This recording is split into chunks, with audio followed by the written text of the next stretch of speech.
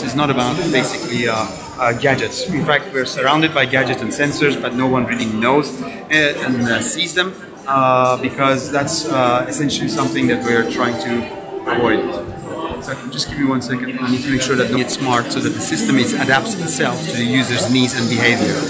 So we adapt the environment to you, and we make sure that you don't see anything of the hardware or technology.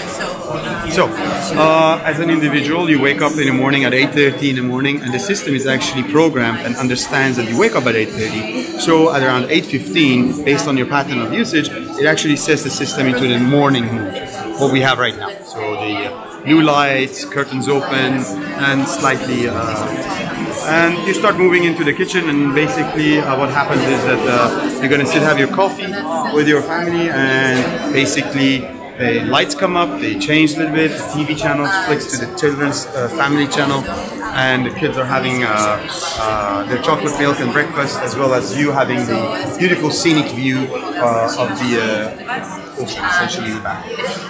Further, later during the day, you will have guests coming over, and what happens is that the environment changes again. The light comes up, it's very welcoming, and what we do is that, as you notice, it's now very lit up.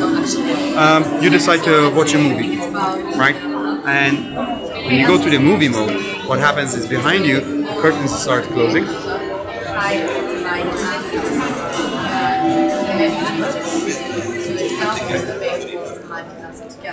Changes, and now you have the movie setting, right?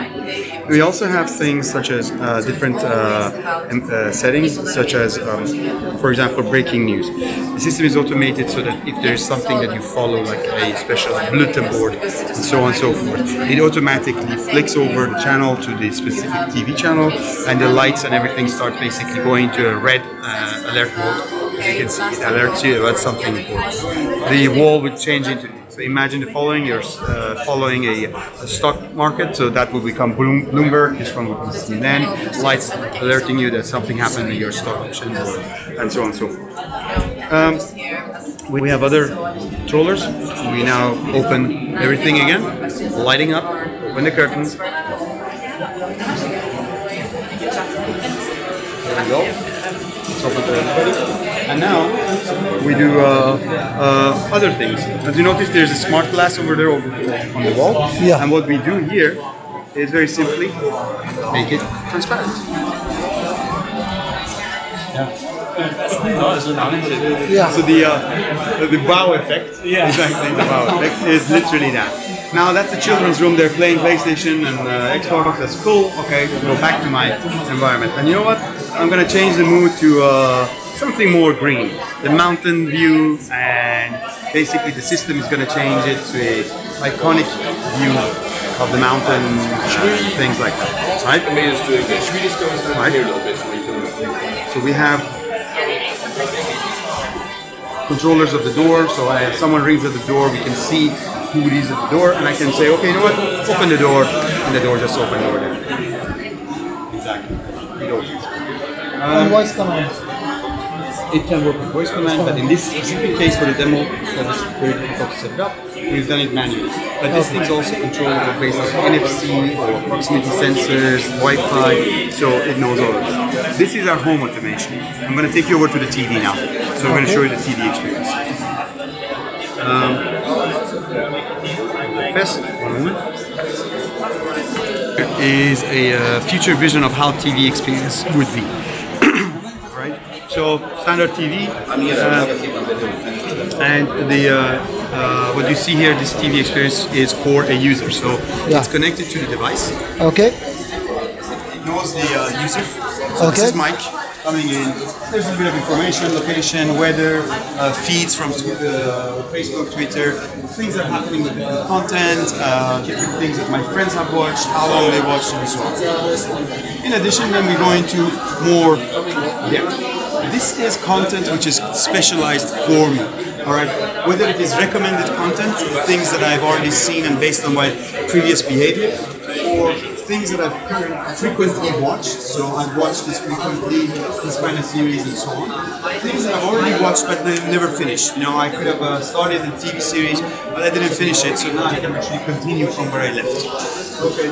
my favorite TV shows and so on, recordings, and of course, if I want to promote video on demand, that's going to be the case as well. So we can do it. Now, in addition to this, we're going. Sorry. There we go. We're going to what's happening right now. This is TV right now. So, first thing, I'm going to illustrate a concept about how you can view sports. The traditional viewing of sport is basically you have one TV channel and you have one. Now imagine from nowadays we have different channel feeds, different TV channels, different games, or different camera feeds. Camera feed 1, 2, 3, you can see the game from a different angle. You can have different. Now remember I said the TV is aware of the user. So if you recall, Mike was watching the TV, right?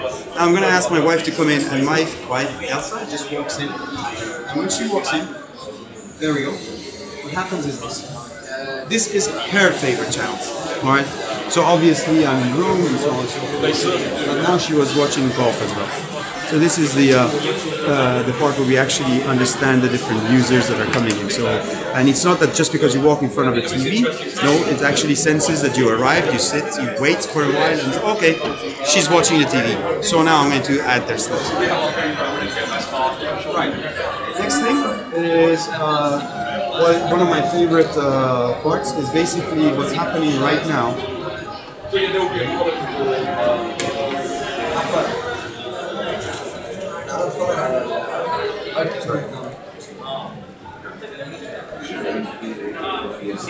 we go.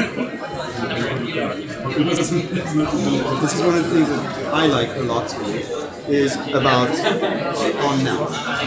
So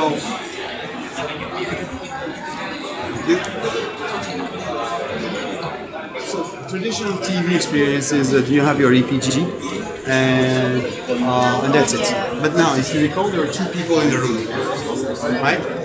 These are the TV channels and programs that are happening. The TV channels, the programs that I just list, the program which is currently being played, the programs in the future. So I can catch up, the program in the future, or I can clearly watch this one. But you notice this is very important about the content, is that the content is active. So now I'm changing down here to see what's happening. It's actually showing the exact episode of where it is right now and the timeline and so on.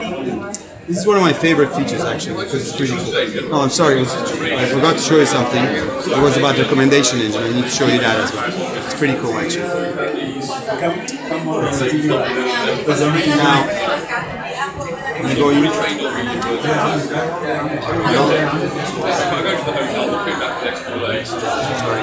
And earlier there was two people watching, right? What I like to show you is this.